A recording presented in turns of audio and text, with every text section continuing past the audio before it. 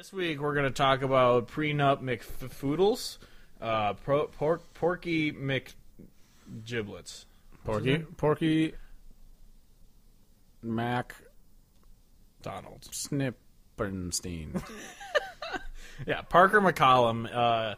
He's the one that is very unknown, and he is. I don't think we've talked about it on the podcast, but we have talked about it. Where you're like, you said some girls tweeted out something like, "Oh my God, he's so hot" or something like that, and you're like, "This is the one time I'd be happy that this guy gets discovered for being attractive." Yeah, exactly. So anyone who knows him knows. And if you've seen the Instagram post, it's going to go up with this podcast. He's an attractive dude. Like, He's there's no way. attractive. There's no way around it. But then he's like one of this the. episode be brought to us by No Homo. This episode is brought to you by No Homo. He looks great. Awesome.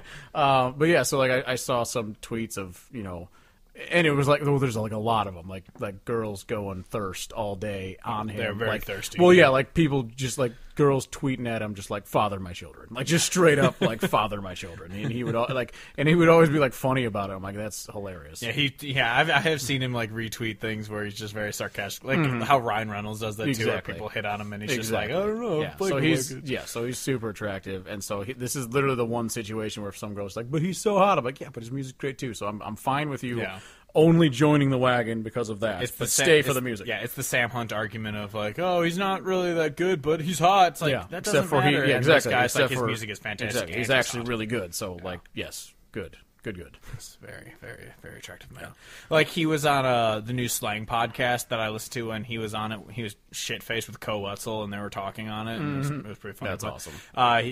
Parker was talking about how he used to live on the Texas campus, and he didn't even go there, but he just wanted to slam bitches, so he just lived on the UT campus, and I was like, just what a place. I'm sure he succeeded because, as we have said many a time, look at him. Look at him. He's very, very attractive. I still can't remember whose Instagram. Someone posted a picture of him and Parker on their Instagram. It's like, sorry, ladies, his shirt is on in this picture. Or something. Yeah. It was really funny. But enough about his body. Let's talk about his music, Kevin. This episode is Kevin just did the top 10 because even though I do have all of his music saved and stuff, I don't listen to him very often, whereas Kevin listens to him at least once a week, probably. Yeah, I think he is awesome.